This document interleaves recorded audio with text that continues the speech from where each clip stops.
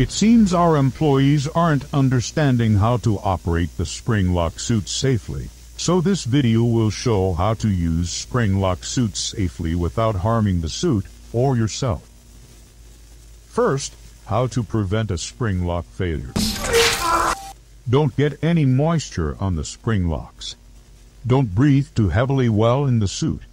And lastly, don't make any sudden movements while performing. Doing any of these can possibly cause the spring locks to come loose, causing a spring lock failure. And now you know how to operate a spring lock suit properly.